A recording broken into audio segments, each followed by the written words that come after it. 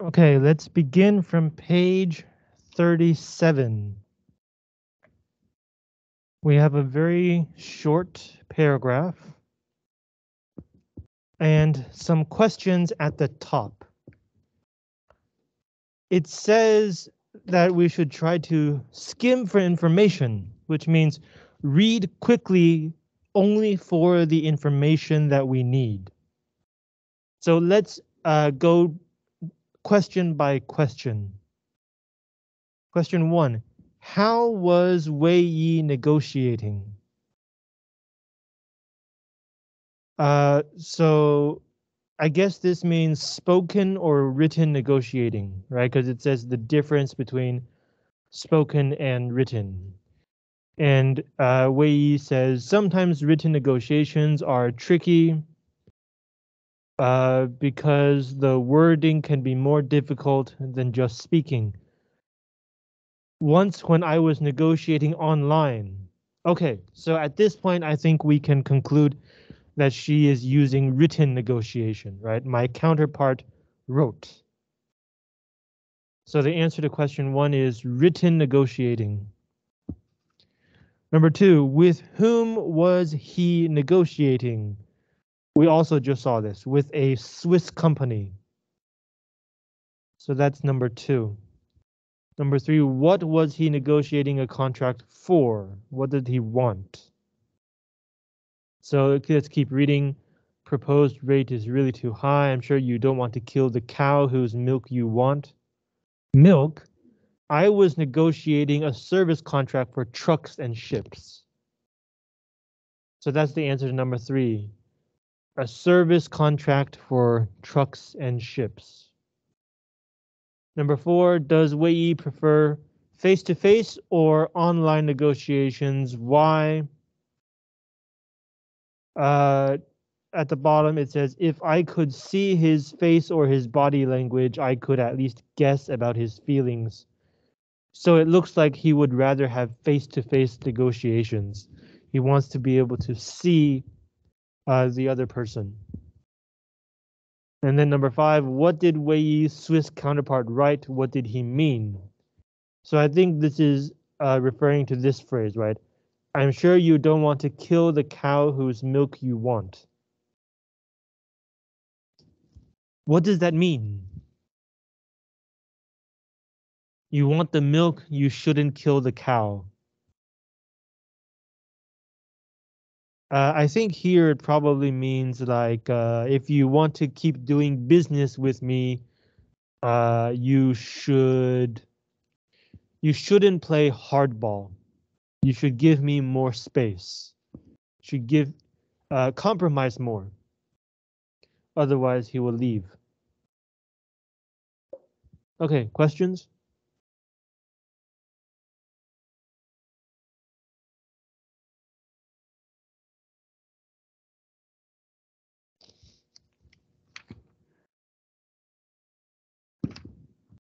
Right, let's move on to the next part. How to negotiate the wrong way. Okay, I really don't think we should be emphasizing the wrong way to do something. So I'll lead you through these points. We can talk about a better way to negotiate.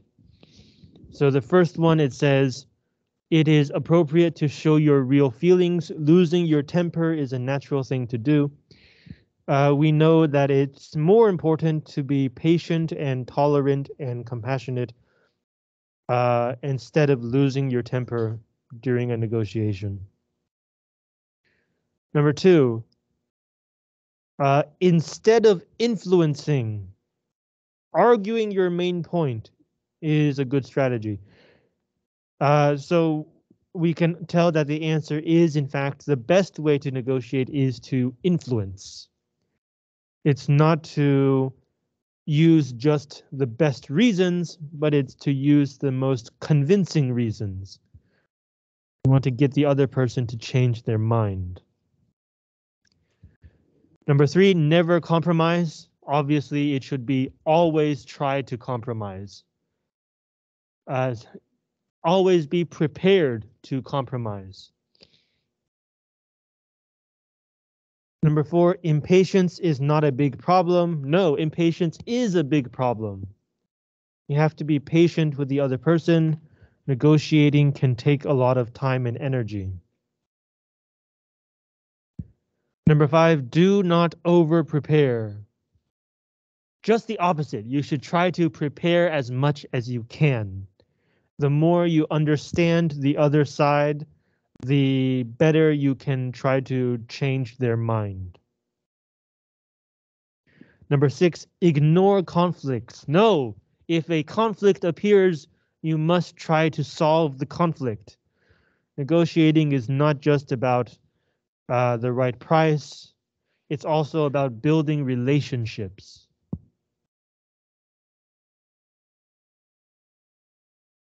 Number 7, feel free to talk too much and listen little. No, you must listen more than you talk.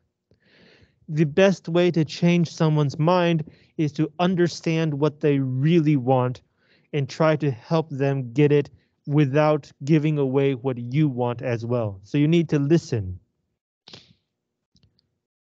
And number 8, intimidating or scaring your counterpart is a successful way to win at negotiating. No. Again, negotiation is a kind of relationship, so you don't want to scare the other person. You want to get them to help you, and you also want to help them to create a win-win situation. Questions? I think this is a really important idea, that negotiations are about relationships more than the details of your agreement. A few months ago, I was watching a documentary about how the US helped with the Israeli-Palestinian negotiations in the 90s. 90年代那个美国如何协调以巴冲突的那个调解。And from that documentary, I learned that the situation never changed a lot. The Israelis and the Palestinians, their positions were basically the same all the time. What changed was how the US brought people together to build relationships and to build trust. So that when one side had to give something away, they trusted that the other side would quickly follow and give something away as well. So no matter if you're trying to build world peace or you're just trying to get a good business deal, relationships and trust are the most important part of negotiation.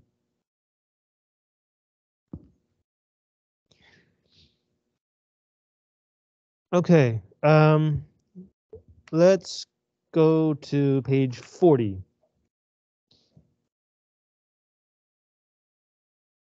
Tips for writing.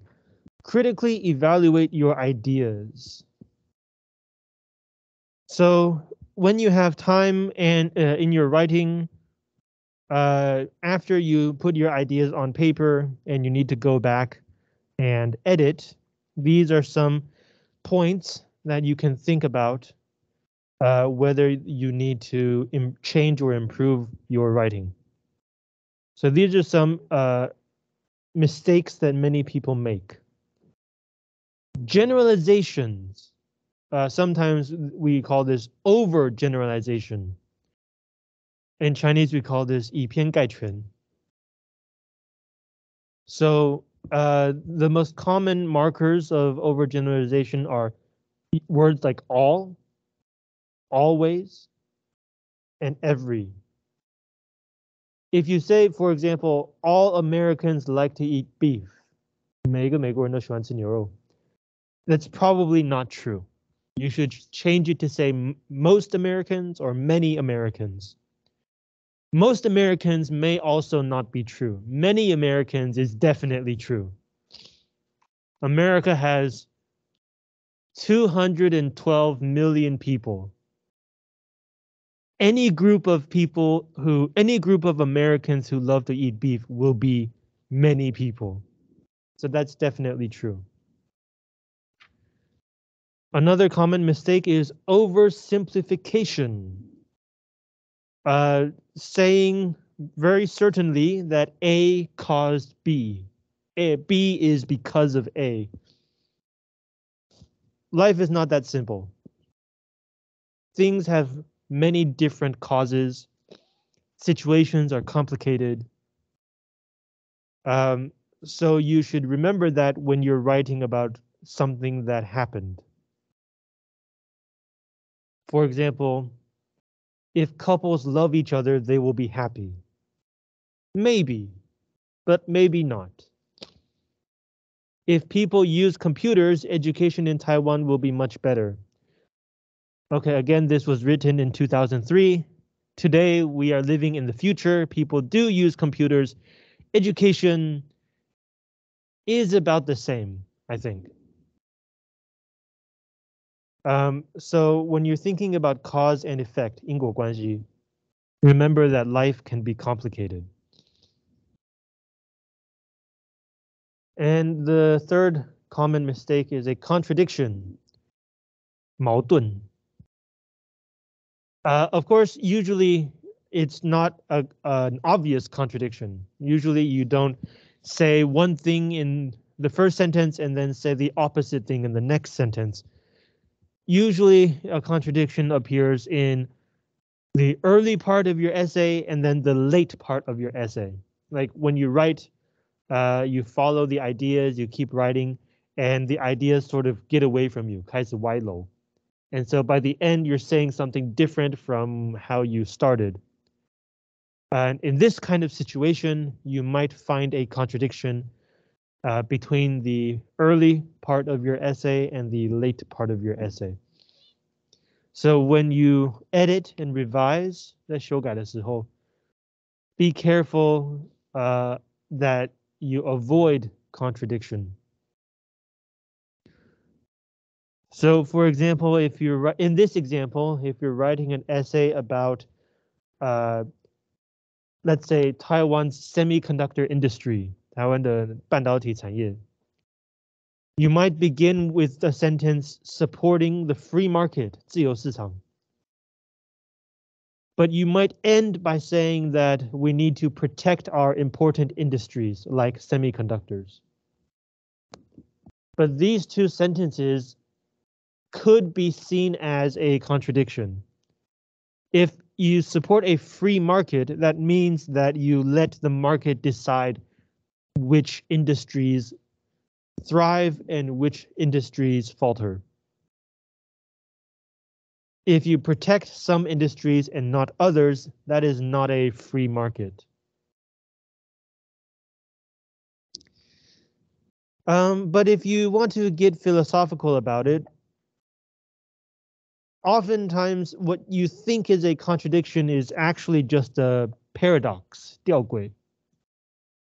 You guys know the difference between a contradiction and a paradox? 矛盾跟吊诡的差别在哪? A paradox is logical if you think about it the right way. A contradiction is not logical. So I think here in this example, these two sentences are only a paradox. There's a way that you can say both and still be logical.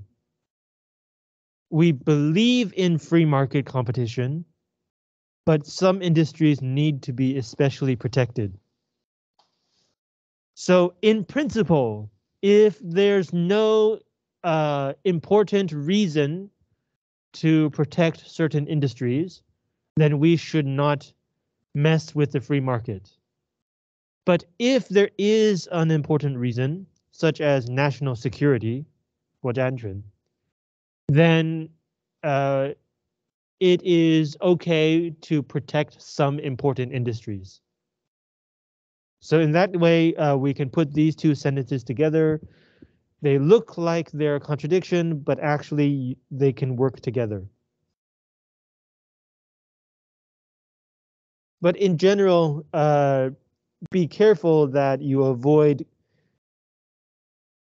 sentences that could look like contradictions. If they look like contradictions, try to find a way to explain them so that they can fit together.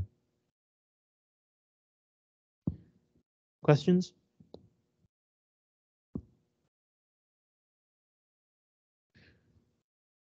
Okay, next page. Let's practice some speaking.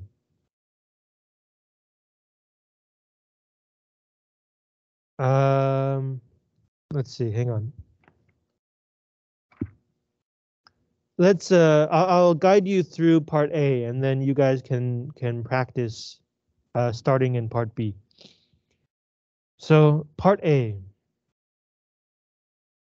Think about this. Negotiating often happens between a supplier or a salesperson and a purchaser or a customer. In other words, usually one person is selling and the other person is buying. If you are a salesperson for a company that supplies products, what is important to you? So there are 6 ideas here. If you are selling something, which ideas are the most important?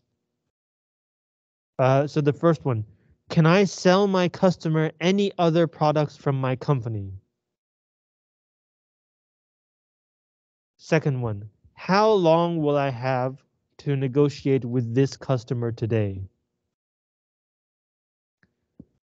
Third one, should I give my customer tea, coffee, or juice before we negotiate? Okay, I think this one is probably the least important one. Number 4, what does my customer really want? I think this one is the most important. Like, for example, if your customer walks in and they want to buy a computer, they don't really want a computer. They want convenience in their life. They want better entertainment. So from that point of view, you can consider some other products that also provide these experiences, not just computers. The 5th one, what is the cheapest price, known as the bottom line, I can give my customer? Okay, this phrase is very common, the bottom line. It actually has 2 meanings. One meaning is the one here, the cheapest price. But its original meaning is simply the total price or the conclusion. If you're talking about something that doesn't regard money, it's the conclusion. The bottom line, of course, is where you add everything together and you produce one number. So if you're talking about an issue and you want somebody to remember the most important point, you can say that the bottom line is blah, blah, blah, the most important point. After looking at all of these ideas, the total conclusion you should remember is something. And then the 6th one, what does my boss really want? Also probably not very important. So like if I were selling something, I would say that the most important one is the 4th one. What does my customer really want?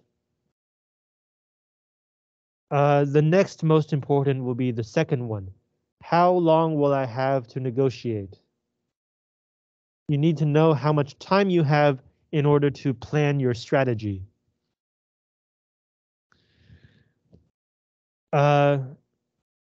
Then I think the 3rd most important is what is the cheapest price? You don't want to tell your customer what is the cheapest price, but you yourself should know how low can you go. That will also help you prepare your negotiation strategy. The 4th most important to me would be, can I sell this person anything else? The 5th most important, what does my boss want? And then the least important, should I give my customer tea, coffee, or juice? By the way, do you guys know why when you go buy a car or buy a house or like go buy glasses or get a haircut or whatever, do you know why they give you something to drink? Because according to psychology, once you start saying yes, it's easier for you to keep saying yes. So if they ask you, do you want something to drink? And you say yes, or they say like, do you want tea or coffee? And you make a decision, your mind thinks that you are already involved in getting things and accepting things. And so later when they ask you, oh, do you want to try this? Do you want to buy that? You are more likely to say yes.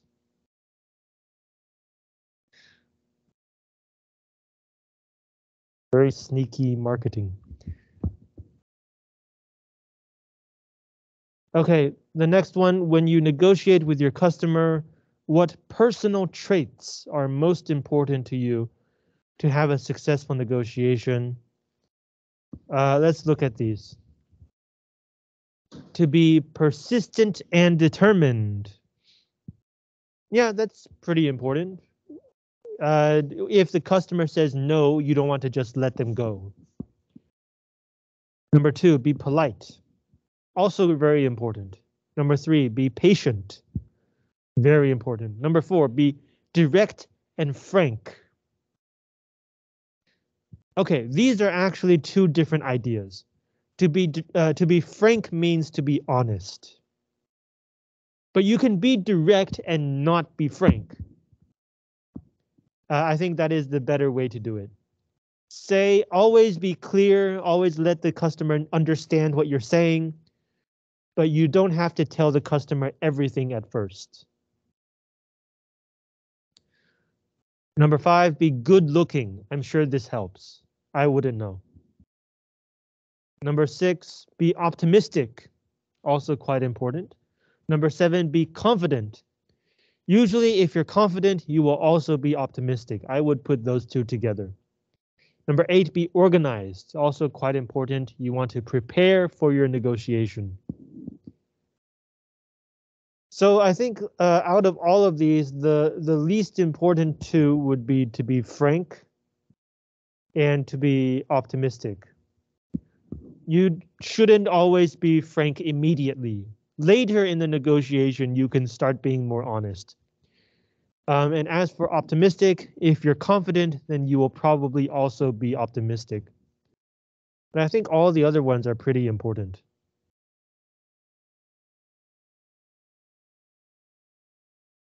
Okay, part B. This is where you guys get to practice talking.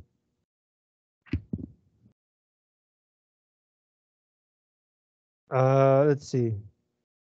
We have two situations here.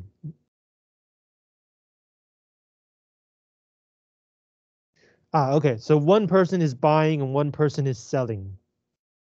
Cool. Okay, student A is selling and student B is buying. So let's take a look at what each person wants. Student A, you are the president of Glow Flashlight Company, 手电筒公司. Each of your Glow flashlights usually sells for $120. You usually only sell about 3,000 flashlights to each customer. Your new customer wants to buy 15,000 flashlights for $105 each. You will meet your customer in 2 minutes. So hurry and prepare to negotiate a higher and more profitable price. Student B, you are the vice president of the purchasing department for Tools R Us Hardware Company. You are visiting Glow Flashlight Company today in 2 minutes. You usually only buy about 5,000 flashlights from most suppliers. However, you hope if you buy a larger quantity, you can get a much cheaper price. So you offer to buy 15,000 flashlights for $105 each. Persuade Glow Flashlights that your price is reasonable. Okay, so grab a partner. I'll give you 10 minutes to try to reach a good deal.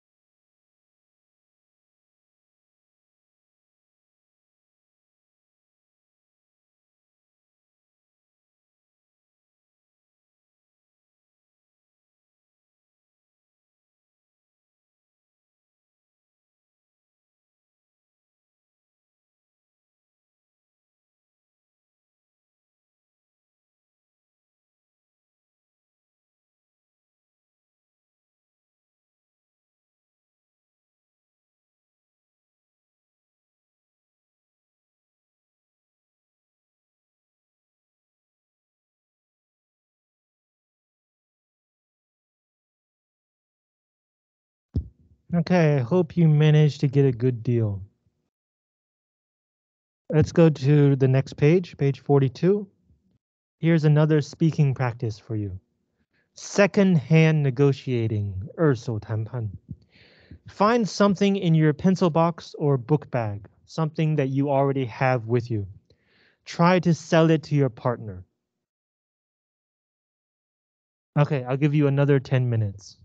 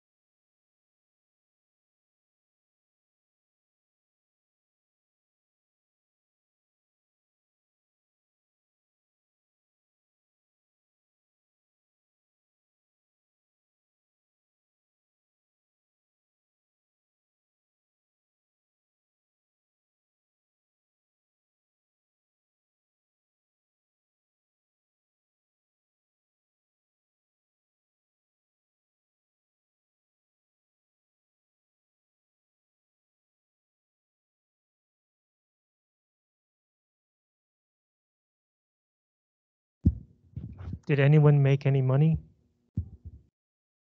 Okay, let's take a short break.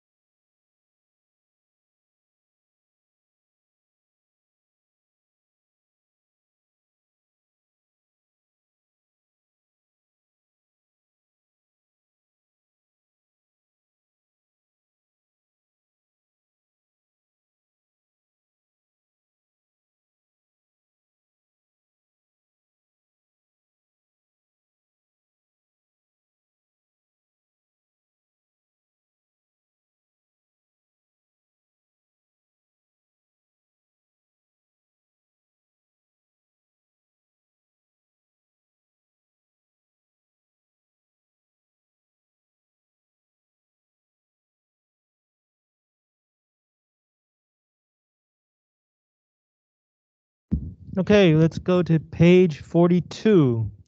Let's do some listening practice. So let's take a look at this first question. Part A. Enid Tsai, executive vice president of a renowned technology firm, graduated from Mingchuan in 1980. She is being interviewed about her views on successful negotiating. After you listen to the interview, check which topics below are very important, not very important, or not even discussed. Okay, so there are 11 topics, and for each one you can choose very important, not very important, or not discussed. So let's look at these topics. 1. Be polite and hospitable. Hospitable means you treat your guest well. 好客. Number 2. Choose a perfect drink to serve your guests. Number 3. Develop a friendship with counterpart. Number 4. Use email to negotiate for expensive things. Number 5. Discuss extra things like spare parts, 零件. 备用零件, spare here means in preparedness. Materials, service, etc. Number 6, be more direct with Japanese counterparts. Number 7, entertain Mexican business people. Number 8, make long-term business relationships. Number 9, notice what time it is on the clock. Number 10, notice a counterpart's face and feelings. And number 11, don't show you have no time. Okay, let's take a listen.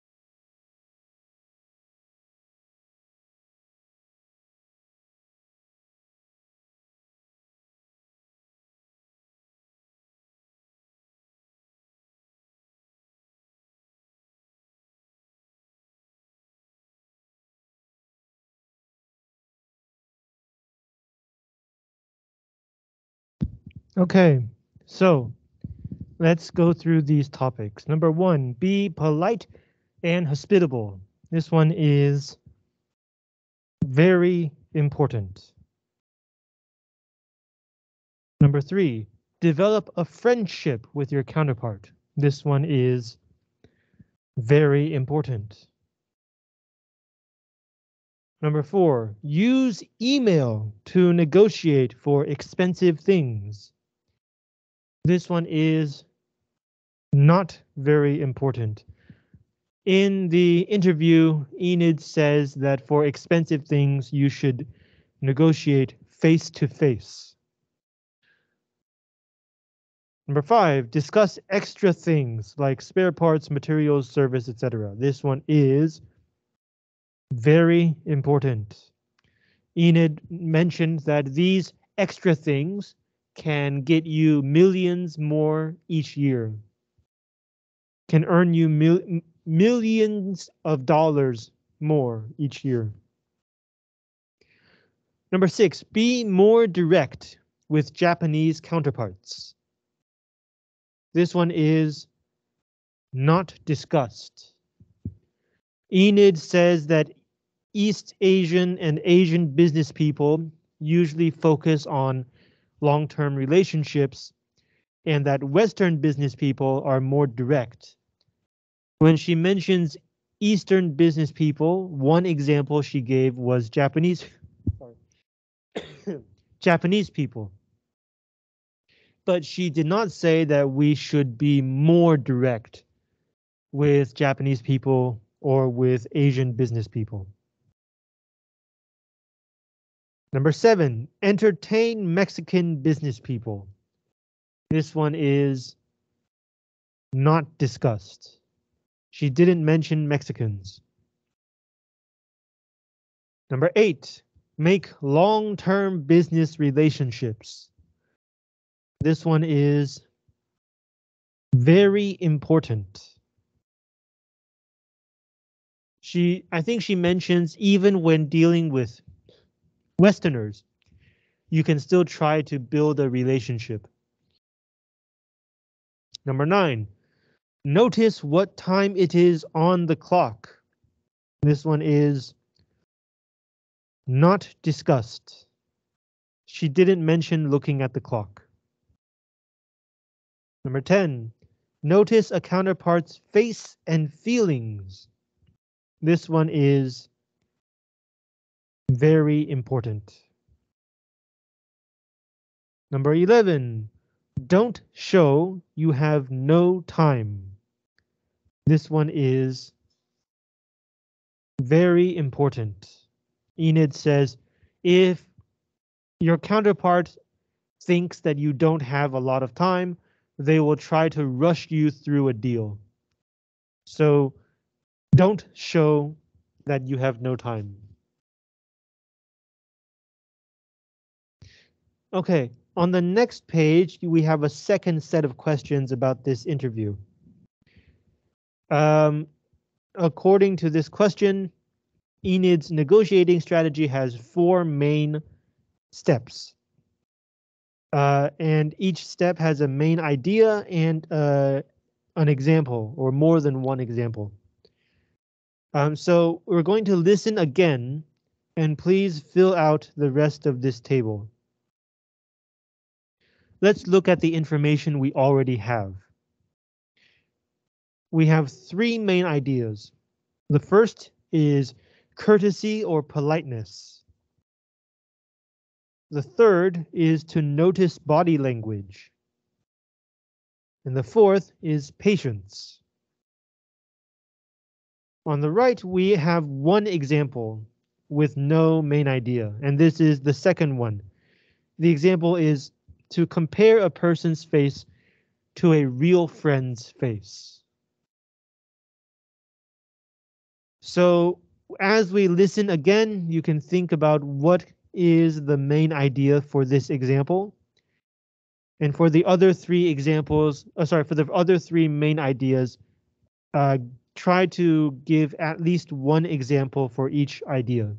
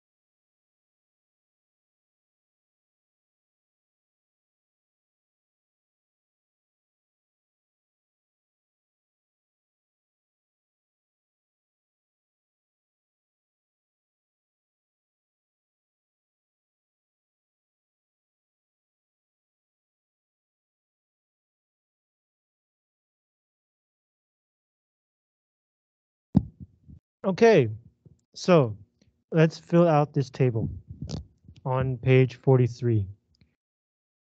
Step 1. The main idea is courtesy or politeness, and the example is to offer your customer a drink, like a coffee. Number 2, the example is to compare a person's face to a real friend's face. For the main idea, it's one idea, but there are, I think, 3 ways to say this. Enid says that you should try to develop a relationship. You should try to build trust with your customer. And the interviewer says that you should try to develop a friendship with your customer. I think these 3 are the same idea. Number 3, the main idea is to notice body language. And the example is to look at your counterpart's face when they react to your proposal. And number 4, the main idea is patience. And the example is, again, there's 2 ways to say this. Enid says that you should not show that you have to hurry. I think an easier way to say this is to show that you can wait. Show that you have time.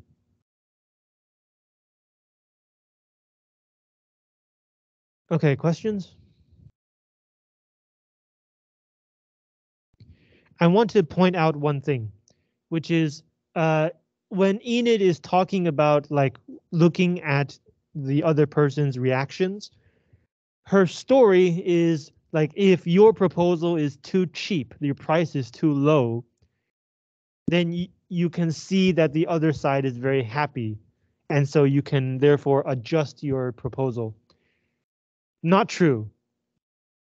If your plan is too cheap and the other side is too happy, it's already too late. People assume that you walk into a negotiation and then you slowly start to compromise. But if your first proposal is already acceptable to the other side, you have already made your offer, you cannot adjust. So if the reaction is that your proposal is too expensive, your price is too high, then you can talk and compromise. But if your proposal is too cheap, that's it. Over.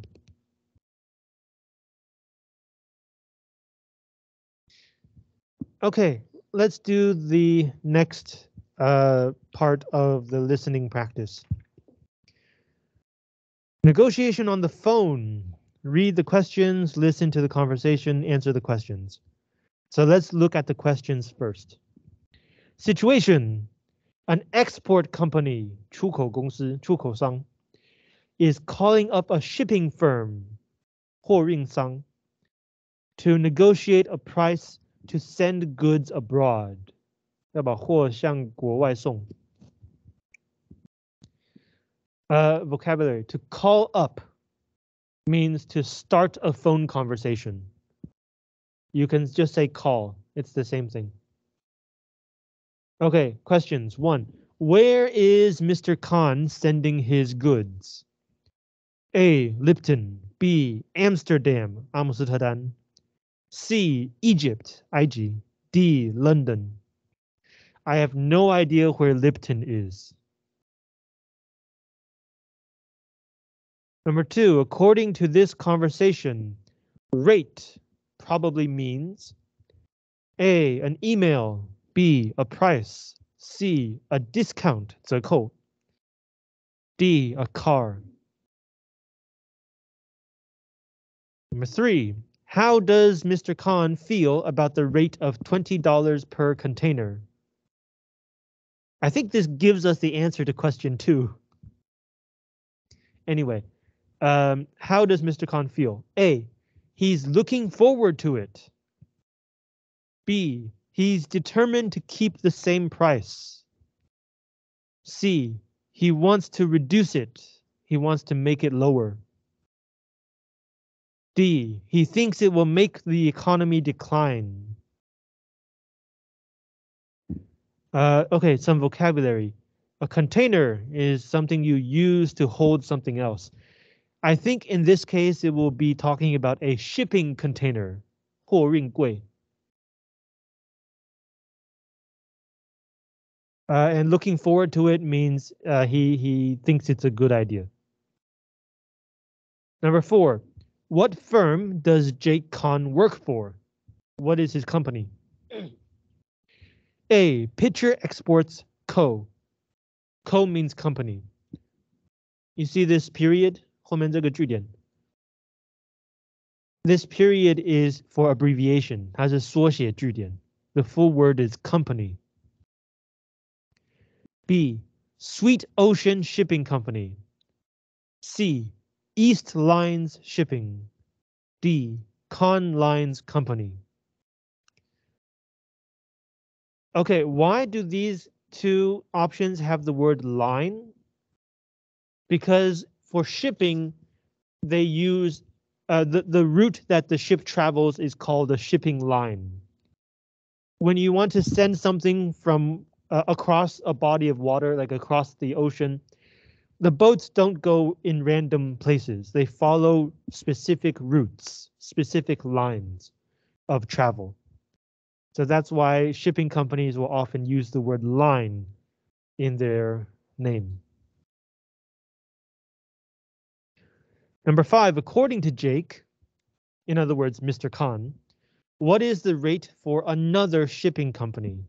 A, 1825, B, 1850, C, 1875, D, $19, E, 1925. Number 6, next page. When Jake says, I'm not trying to rock the boat, what does he probably mean? A, he enjoys rock music while working in the office. 摇滚乐. B, he is not trying to give her a lot of trouble. C, he really enjoys negotiating a cheaper rate for goods. D, he does not want to make the container boat rock much in the water. Rock the boat here, and to make the boat rock means to like make the boat shake, 摇摆. I think you can answer this question already. Number 7, what is Jake's final asking price? An asking price is an offer from the customer. He is asking if the seller can sell at this price. $19 even, which means no change, just a flat $19. 没不找零钱，就是19块整。1925, 1950, 1975, or $20. And number 8, when Marina, I guess this is the other person, when Marina says, you drive a hard bargain, what does she probably mean? A, Jake is an excellent or tough negotiator. B, Jake should not drive and bargain at the same time. 请不要就是边开车边讨价还价. C, Jake's bargains should be softer with more feeling. Or D, Jake is a win-win negotiator. I think you can also answer this question already. Okay, let's take a listen to this negotiation.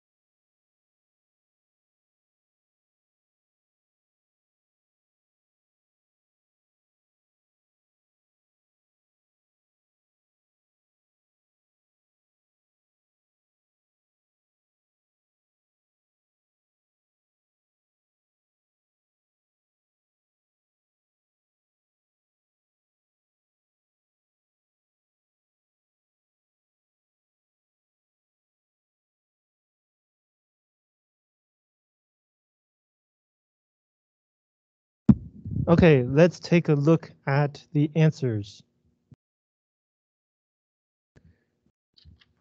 Number 1, where is Mr. Khan sending his goods? D, London.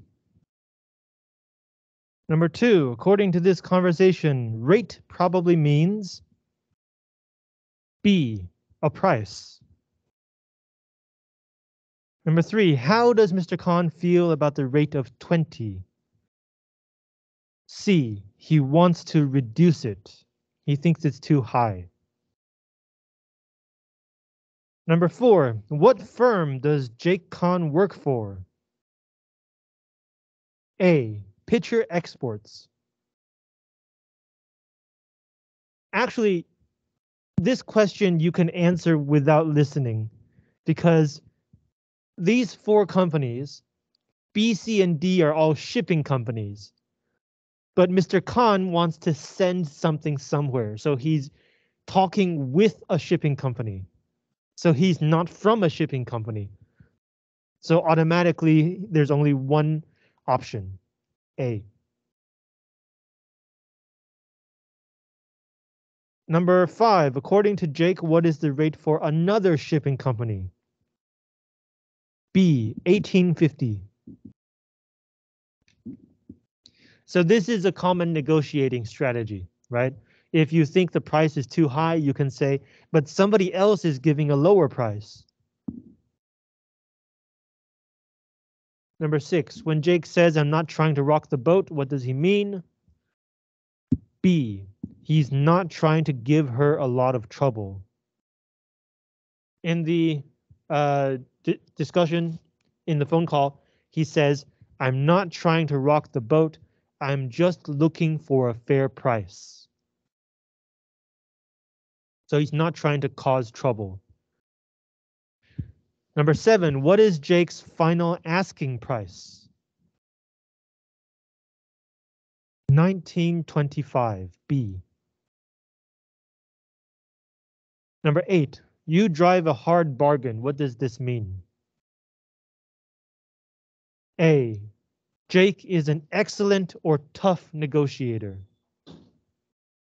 In this phrase drive, the original meaning of the word drive is to lead or to cause to move. So when you drive a car, you are causing the car to move. Here it is saying that you're causing this bargain to be moved forward. You're causing the other person to take the bargain, to take the deal. So you're pushing this deal. You're driving a hard bargain. In common English, the word drive is usually used in 4 places. 1, drive a car. 2, drive a hard bargain. 3, someone has determination and drive. 有毅力,有执行力. The word drive as the willpower to push forward. And number 4, to drive a golf ball. When you're playing golf and you hit the ball, that action is called to drive the ball. 打高尔夫球击球叫做 drive.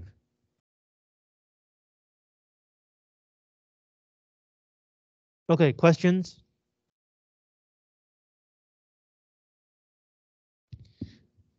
Okay, let's do part C. Phone message.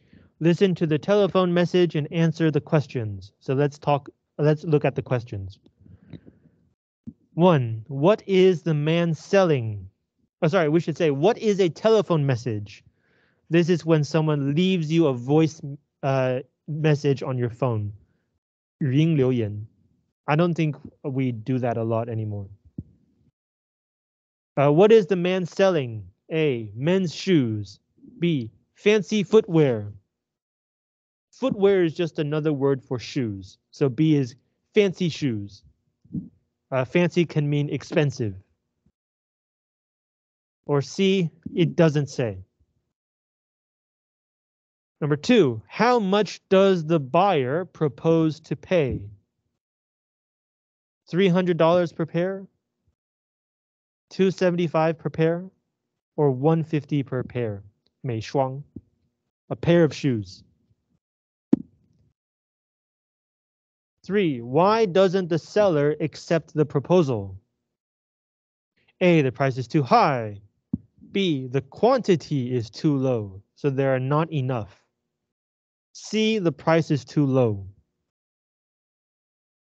Number 4. What is the regular price for the product? 300 per pair, 325 per pair, or 275 per pair?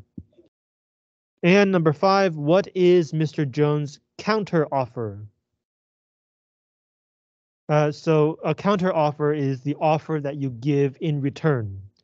So if someone gives me an offer, I don't think it's a good deal, I would give back a counter offer. So which one? 300 per pair, 325 per pair, or 275 per pair? Let's take a listen.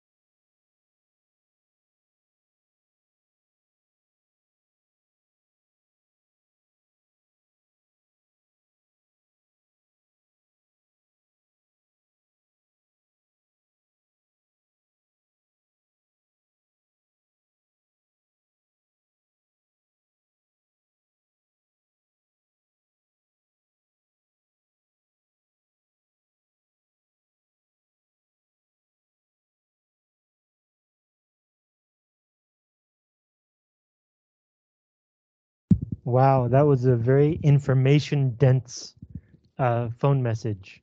Every line has important information. So we should listen to it again. Try to catch what he's talking about. Remember, the message is from the seller. He's trying to sell something.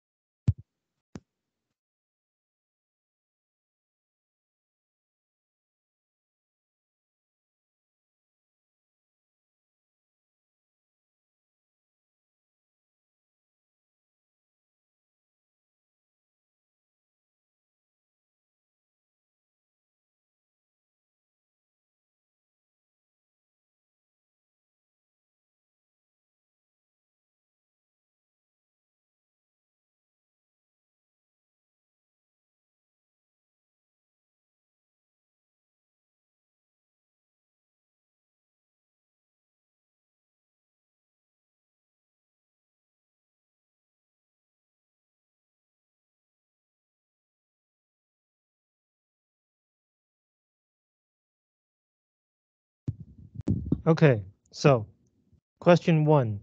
What is the man selling? A. Men's shoes. He says that the other person called to ask to buy men's casual sandals. A sandal is 凉鞋, open-toed shoe. So it's talking about men's shoes. Casual 休闲的 sandals 凉鞋. The trick answer is B, because the seller's company name is Fancy Footwear. It's not what he's selling, that's just the name of his company. Number 2, how much does the buyer propose to buy? B, $275 per pair. This was in the same sentence as the answer to number 1. He said to buy men's casual sandals at $270 per pair. Same sentence. Number 3, why doesn't the seller accept the proposal?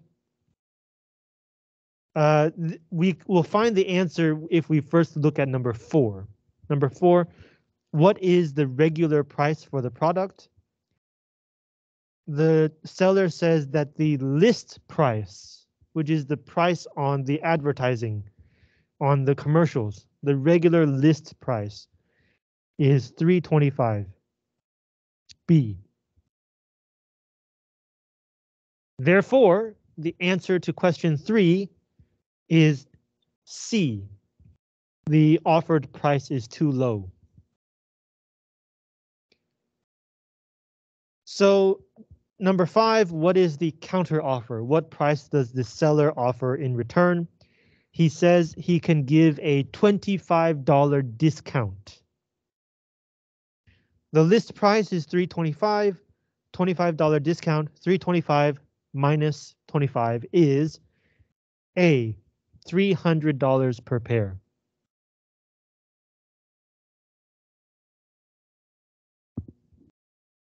Questions?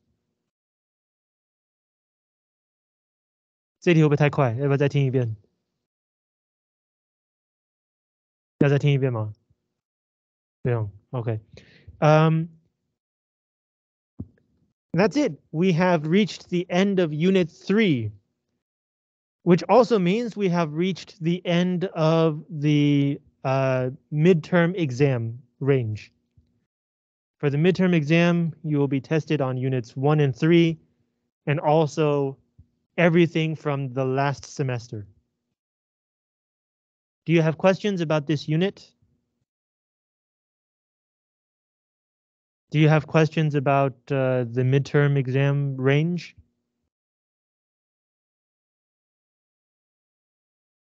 Okay, so let's take a short break. When we come back, we will start Unit 4.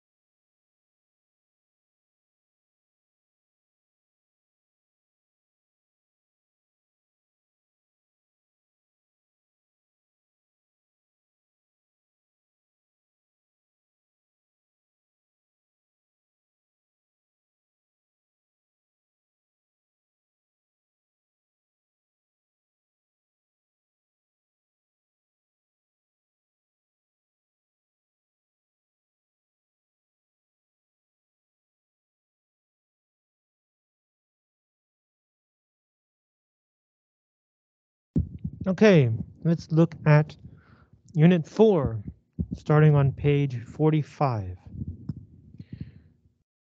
Looks like this will be about stress. So let's look at some of the warm-up questions to help prepare to do the reading.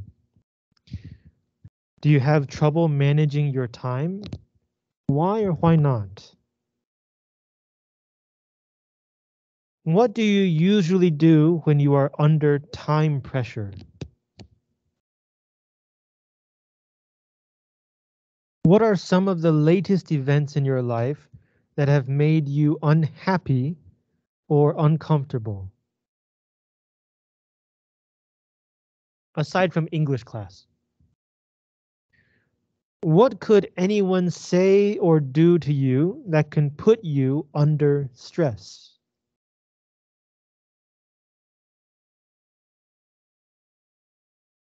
How do you usually deal with feeling nervous or uptight? Uptight is the opposite of relaxed. What could you say or do to your boyfriend or girlfriend that might put him or her under a lot of stress?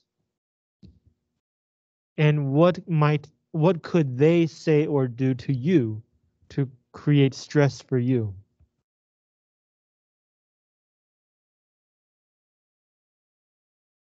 With those questions in mind, let's take a look at the reading. Coping with stress.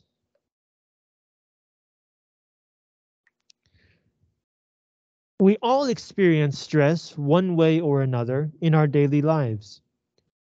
Stress is the reaction of our bodies and minds to something disturbing or threatening that upsets our physical and emotional balance.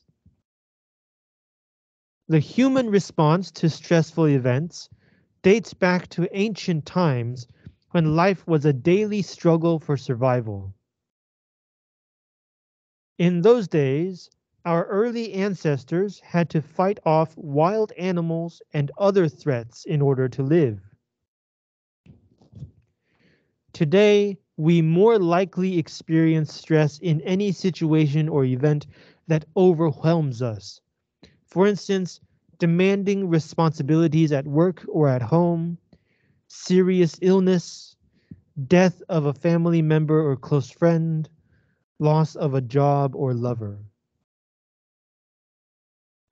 We also experience stress when we feel helpless because we do not have the necessary ability or time to cope with a threatening situation.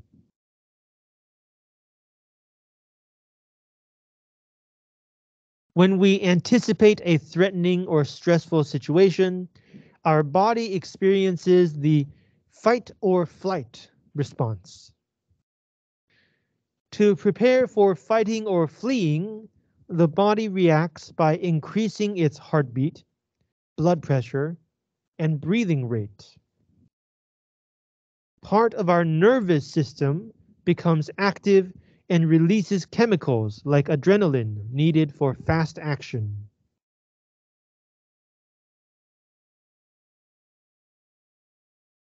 Health experts agree that some stress is necessary for human survival.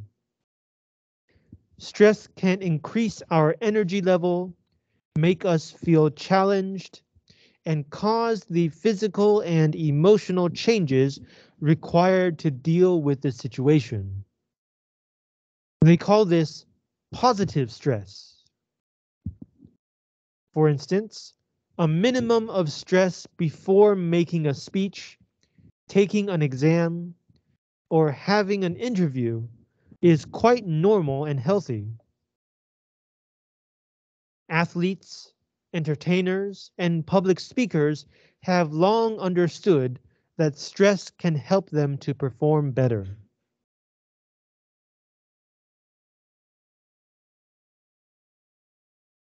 However, chronic stress, that is, stress that never goes away, is harmful for our health. Potential reactions to stress include headache or migraine, backache, insomnia, restlessness, cold hands, and excess perspiration.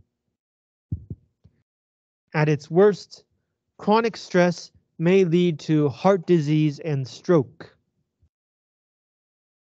Psychological symptoms of stress may include tension or anxiety, anger, depression, pessimism, and inability to concentrate or perform at usual levels. Furthermore, medical research has found that people who keep negative emotions inside are at higher risk for heart disease.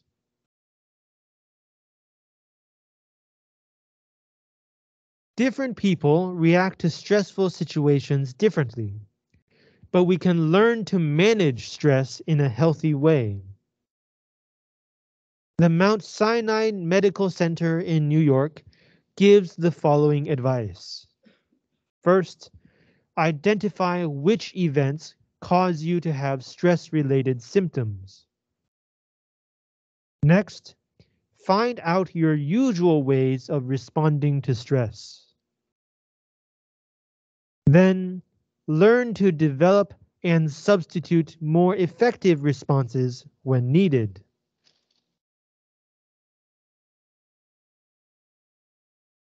There are many potential responses suggested by the American Heart Association.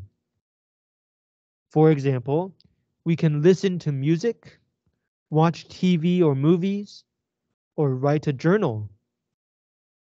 Playing sports, doing exercise, getting more rest, or having a massage also helps. It is also advisable to go on a vacation or trip, or simply go outdoors and enjoy nature. Whether at work or at home, we need to organize our time and environment, accept our limitations, and learn how to say no. Health experts suggest that we get information and ask for help, as well as talk things over with friends or with a counselor. Last, we can look on the bright side of life, have a sense of humor, and engage in deep breathing, prayer, meditation, or yoga.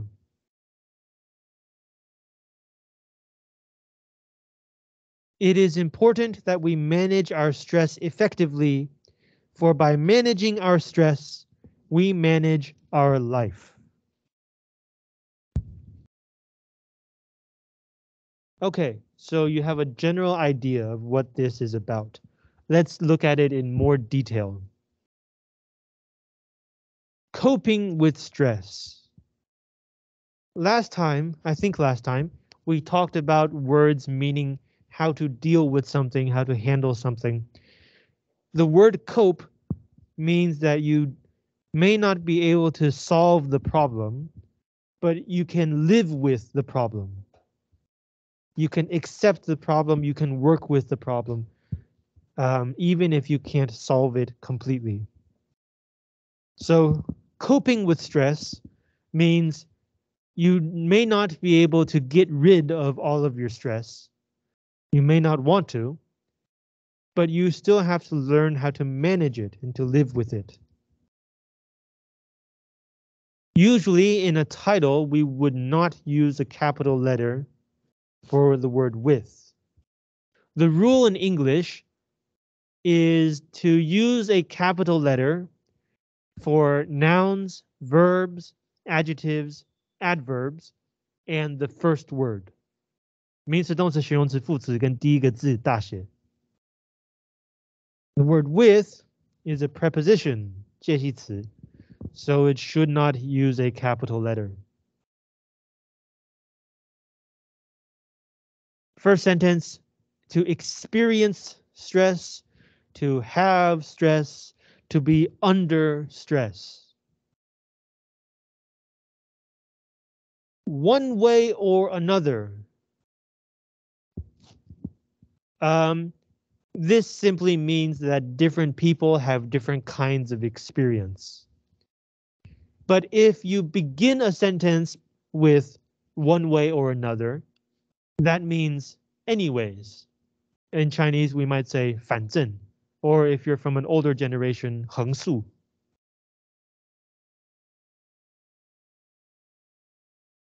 So it looks like the first paragraph is going to introduce the idea of stress.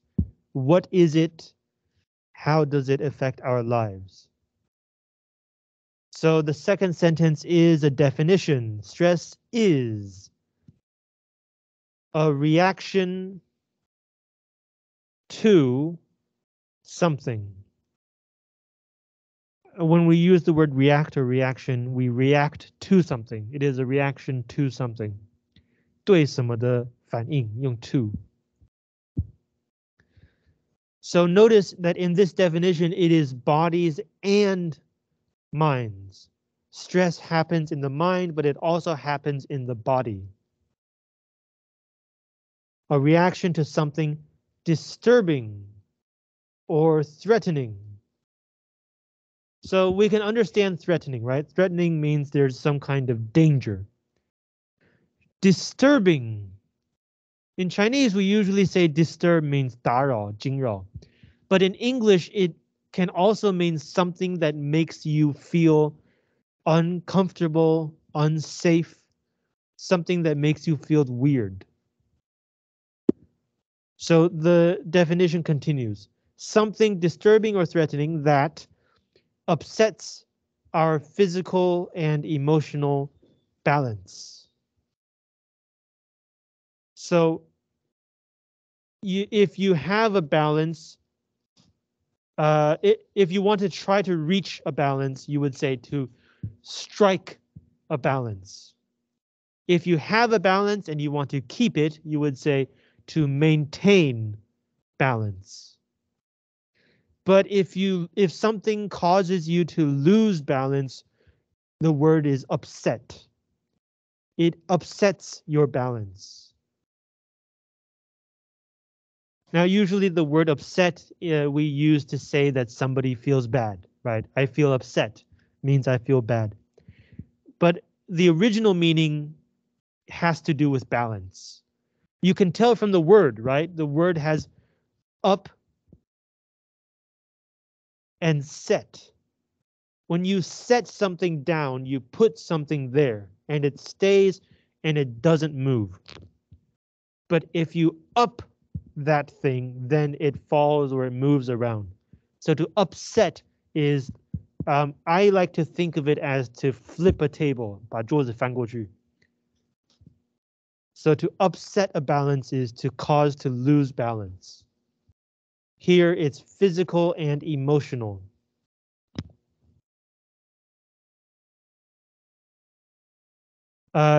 Response to something, same thing as react, use the word to. To date back to, another way to say this is it goes back to, or it traces back to. In Chinese we call this 可以回溯到或追溯到.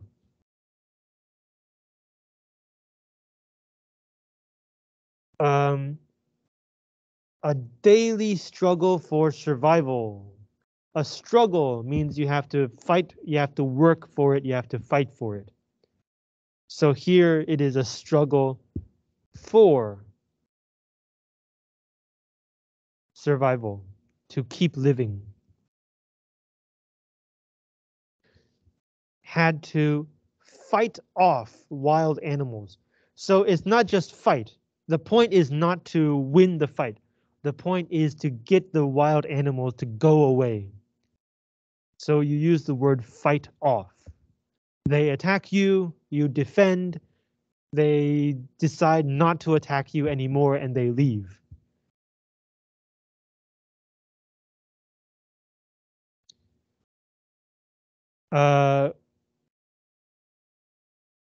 Today, we don't have to fight wild animals. Instead, we have to fight situations or events that overwhelm us. that we cannot handle. To overwhelm in Chinese, I often say 淹没过去. It's the emotion is too strong. You can't handle the situation. For instance, so for example, demanding responsibilities. Okay. The word demanding here is not a verb, it's an adjective. 它不是动词，它是形容词. Think about the word surprising.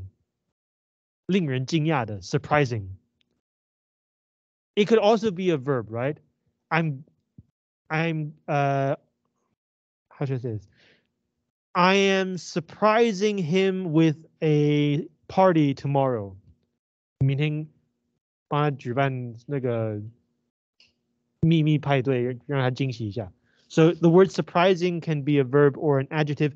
Here, the same thing. A demand. To demand means to ask forcefully. 强力要求. So as an adjective, it means something urgent, something important, something you cannot avoid, and therefore something that takes a lot of time and energy. So demanding responsibilities. These are responsibilities that you cannot avoid and that take up a lot of time and energy. Now, here's the point. How can I tell that this is an adjective and not a verb? After all, the verb demand is much more common than the adjective demanding.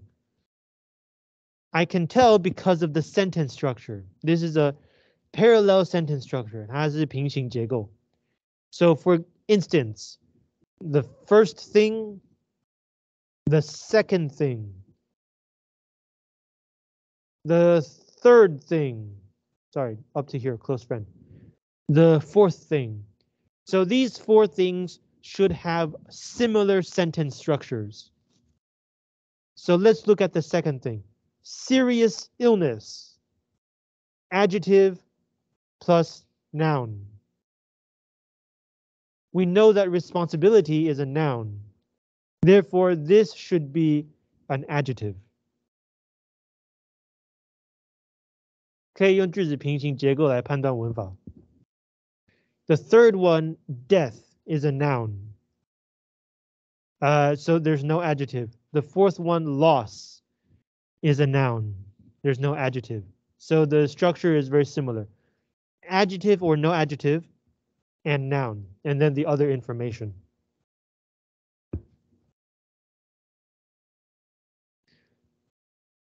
Let's see. I think this one is quite interesting. Loss of a job or lover. You lose a job or you lose your partner are put in the same item. Very strange. Well, I guess both are important. This is the last item in this list, so there should be the word or in this position. Close friend or loss of a job or lover. So one cause of stress might be something that is overwhelming. Another cause could be when we feel helpless, 无助的, no way to improve the situation. Because we don't have the ability or the time. So we can't improve the situation, we feel helpless, and that might also lead to stress. So this first paragraph introduces stress in modern life. The next paragraph. When we anticipate a threatening or stressful situation, our body. So this paragraph, I think, is talking about the body's response to stress. Or I shouldn't say response. The response of the body that we feel is stress. We call that response stress. So the word anticipate here means expect. But the two words are not exactly the same. Expect means that you think it's probably going to happen.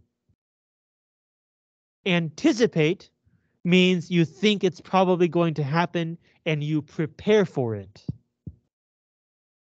So there's an act of preparation when you anticipate something. So to prepare for a threatening or stressful situation, your body will experience the fight or flight response. The word flight is the noun of the verb flee, 逃亡,逃跑.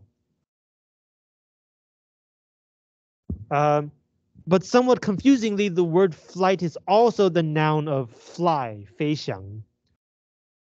So when you see the word flight, you have to look at the context to tell whether the meaning is to fly in the sky or to flee, to escape. Here it means to flee, a fight or flight response. So psychology tells us that when we face danger, our body will prepare to either fight the danger or to run away from the danger. But really, the body has three responses: fight, flight. The third one is to freeze and play dead, 装死. This is not often talked about because in modern life, playing dead never helps. Well, often does not help. But it does happen. Some people, when they face a dangerous situation, they freeze.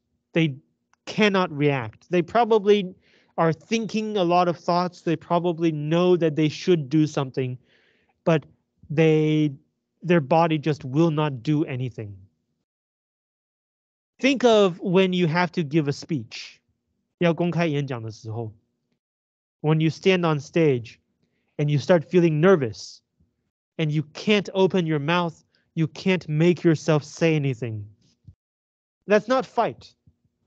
That's not flight. That's freeze. It's when you can't move, when you feel danger and stress. But anyway, this paragraph is talking about fight or flight, only these two. So to prepare, right? Anticipate, prepare. For fighting or fleeing, the body reacts by increasing its heartbeat, 心跳, blood pressure, 血压, and breathing rate, 呼吸速率.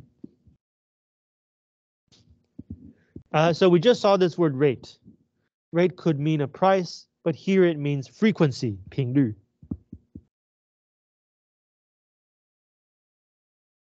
Part of our nervous system. 这是神经系统. This is the system in your body for sense, perception. Becomes active and releases chemicals. Release means to give out, give off, 释放.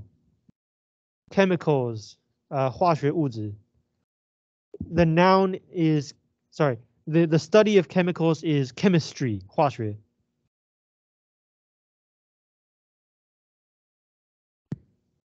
Okay, chemicals like adrenaline. You're gonna have to remember this word. 要用背的. 肾上腺素, adrenaline. And it's called adrenaline because it comes from the adrenal glands, 肾上腺.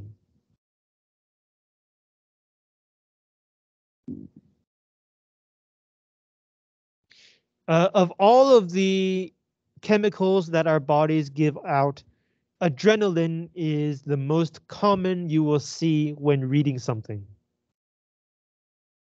So you do need to memorize this word, adrenaline, 肾上腺素. Needed for fast action, yes. So that's the body's response. Health experts agree that some stress is necessary for human survival. Okay, so it looks like this paragraph will be about good and necessary kinds of stress. some stress. I think this is a little confusing. This seems to be saying that there are different kinds of stress. But really, I think what it's saying is some degree of stress, some extent of stress. 一定程度的压力. Some degree of stress. It can increase our energy level, 提高能量, make us feel challenged. Okay, so usually we think of a challenge as good. It's a chance for us to prove something. It's a chance for us to learn something. So challenged, 受挑战的. It's a good thing. And it will cause physical, emotional changes required to deal with the situation. Yes. Positive stress. So this is the good kind. And of course, the opposite of positive is negative. For instance, a minimum of stress. Minimum is the lowest possible level. The opposite is maximum, the highest possible level. So like if you play video games, right, and you move, like you're adjusting the level of something and you move it to the highest level, it will sometimes say max, which is short for maximum. And if you adjust it to the lowest level, it will sometimes say min, which is minimum, the lowest level. But here, the grammar is a little bit different. It says a minimum. If it's the lowest level, it should be the minimum. So when it says a minimum, it does not mean the lowest level. It means a low level, any kind of low level. It's not necessarily only one level, or not necessarily the same level. So a little bit of stress before making a speech, giving a speech, delivering a speech.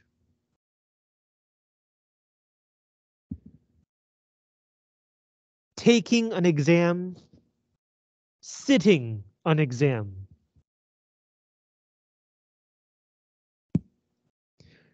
Or having an interview.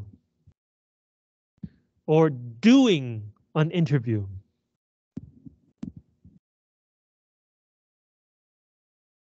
I think you can also say attending an interview. And if you're, and another one is to go to an interview.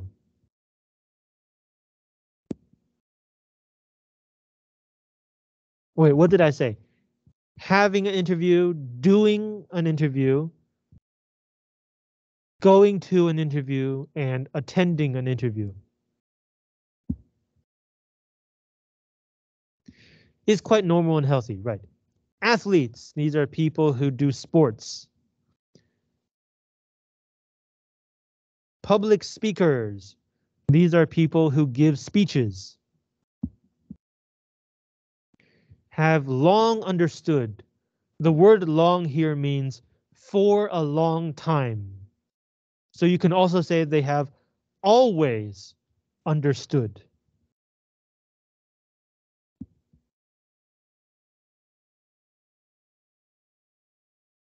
Next paragraph, however, okay, so this tells us the last paragraph was good stress. So this paragraph is the opposite. It will probably be about bad stress. Chronic stress. What does the word chronic mean? The article knows that you probably don't know, so it explains. That is stress that never goes away.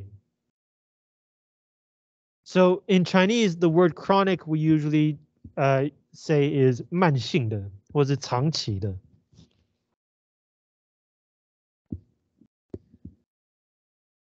This word root, chron, has to do with time. So for example, chronological, 按时间顺序的。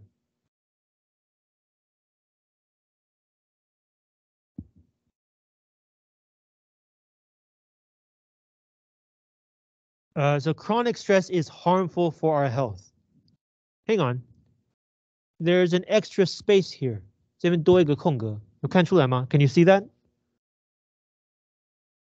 If you use an M dash, 用破折号, in American English, there should not be a space before and after the M dash.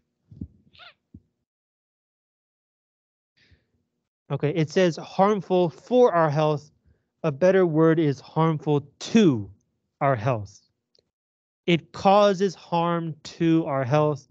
Therefore, it is harmful to our health. It makes this mistake because it's thinking about another phrase. It is good for you. It is bad for you. Good for your health, bad for your health. But harm, usually you use the word to. Harmful to our health.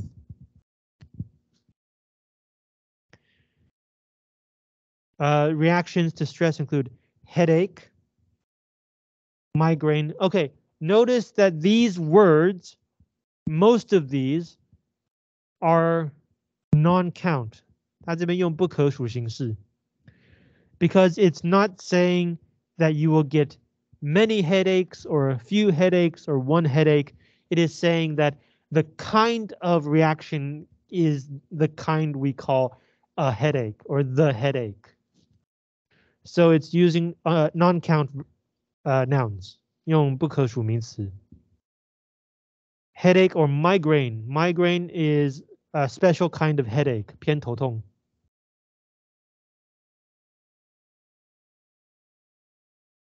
Backache, 背痛. Insomnia, when you cannot fall asleep, 失眠. Restlessness, when you cannot rest, you have too much energy, 静不下来. Cold hands and excess perspiration. Perspiration means sweat, 流汗. Excess means too much. So when you have too much sweat, you're sweating too much. Excess perspiration. Or excessive perspiration.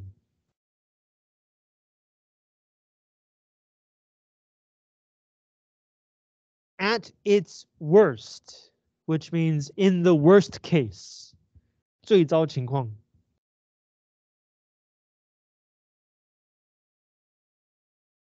Chronic stress may lead to heart disease, stroke. Stroke is when you have a blood clot in your brain. 中风.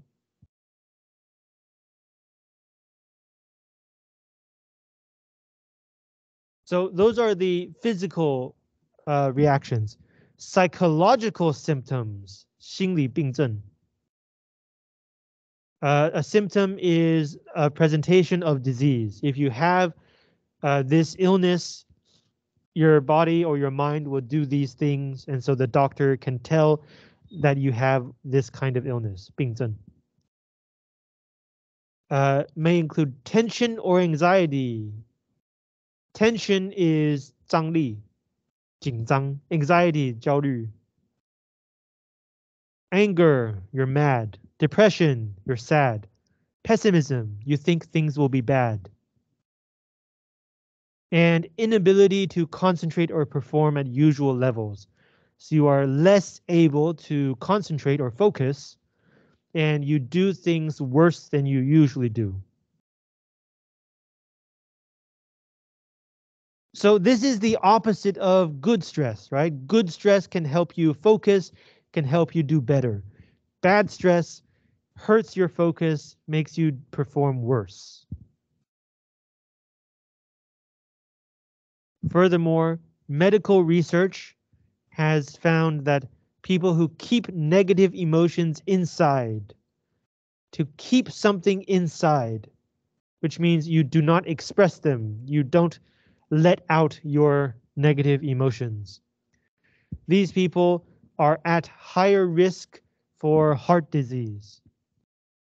Notice this phrase, at risk for something. So you have the risk that this thing might happen.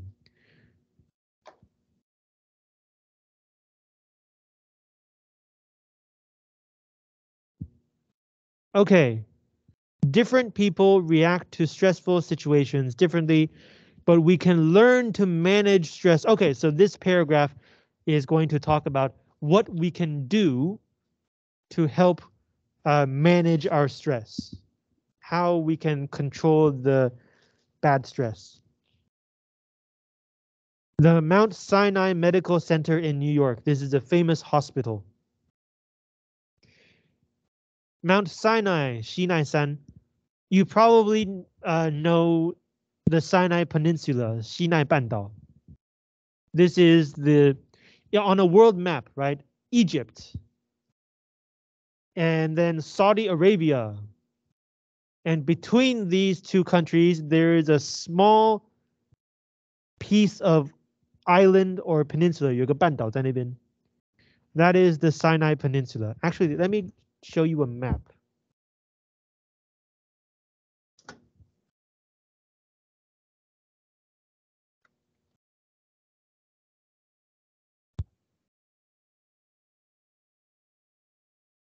Why? I'm showing you a map. Why does Google?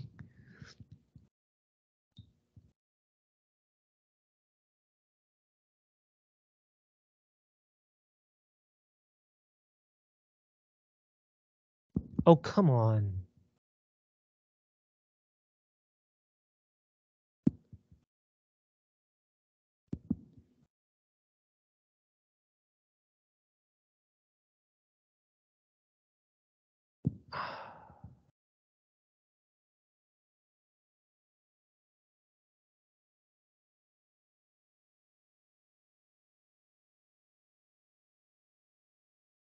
Okay, thank you. Jesus Christ.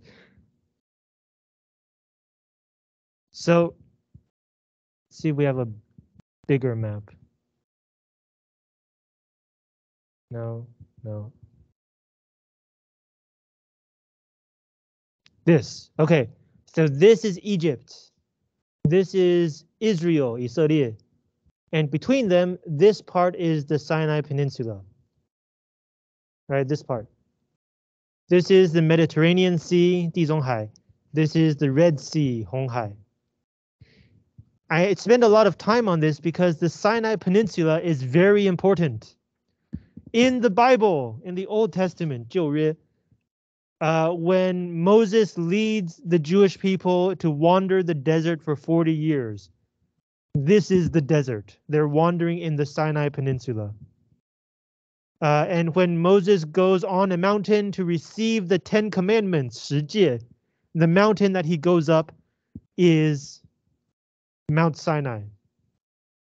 So the hospital is named Mount Sinai, which means that it was probably started by either Jewish people or Christian people, probably Jewish people. And it's a very good hospital. Anyway, they give the following advice. Identify, which means to distinguish, to recognize, 要辨识出, which events cause you to have stress-related symptoms. So symptoms that are related to stress. Symptoms can be for many different reasons. So it doesn't just say symptoms of stress. It says symptoms that might be related to stress.